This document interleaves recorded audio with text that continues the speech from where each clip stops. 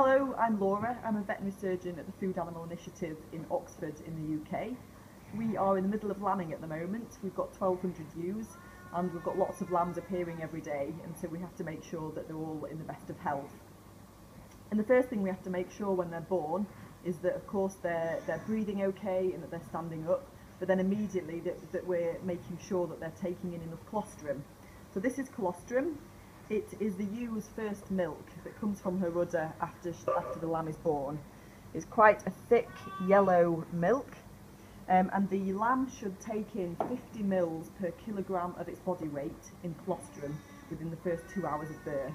And over the first 24 hours of its life, it should take in 200 mils per kilogram of its body weight. And most of the lambs here will be weighing between 2 and 4 kilos. The triplet lambs will be weighing more like 2 to 3 kilos. So of course, in the first 2 hours, they should be taking in between 100 and 150 mils of colostrum.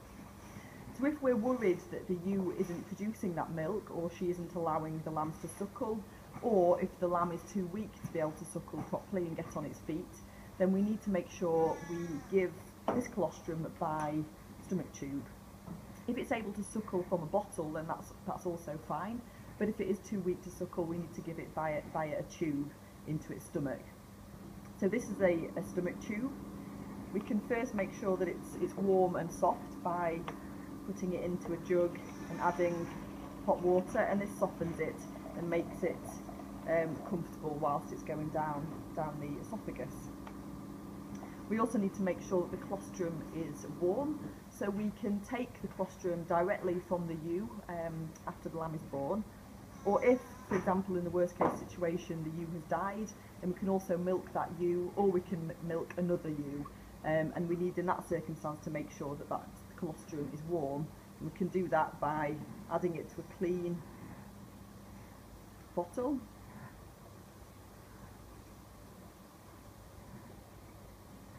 Putting the bottle into a jug of hot water.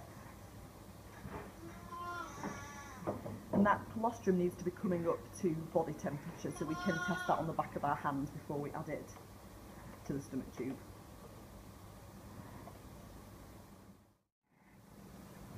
So this is a newborn lamb. It was born about an hour ago, and we need to first make sure that it's received enough colostrum from the ewe. And we can do that by holding it by its front legs and just feeling behind the rib cage to feel the abomasum, which is one of the stomachs. And if it's received milk, then we can feel that the stomach there is quite full. But in this little lamb, I can't really feel that there's much inside, so it does need a feed immediately. If the lamb is not suckling properly, then we need to deliver the colostrum by stomach tube.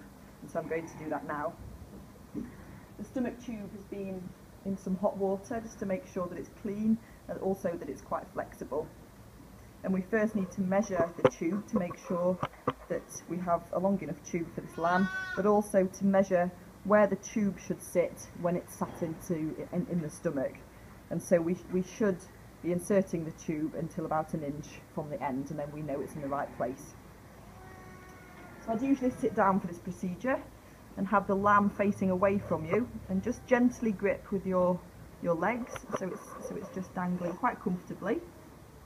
Then we can insert the tube into the corner of the lamb's mouth, and it should just gently chew on the tube, and that's a good sign, because it means that it hopefully is swallowing the tube. Come on. That's it.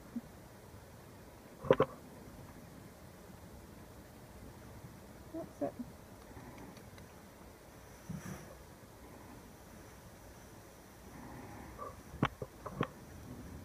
Okay, there we are, so that should be in the right place.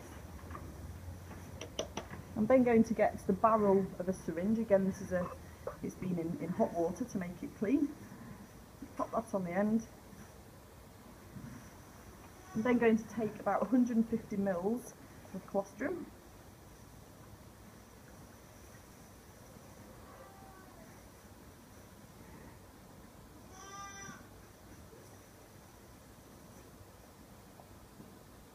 And we're just going to let that go down by gravity into its stomach.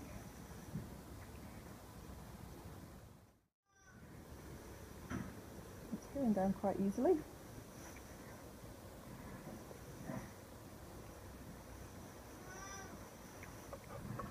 Let's move that.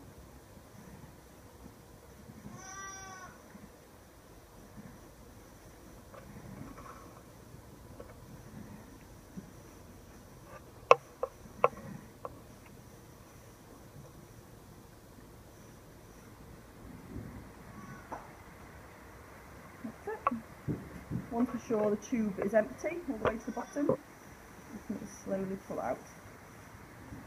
Alright, sweetheart, ready?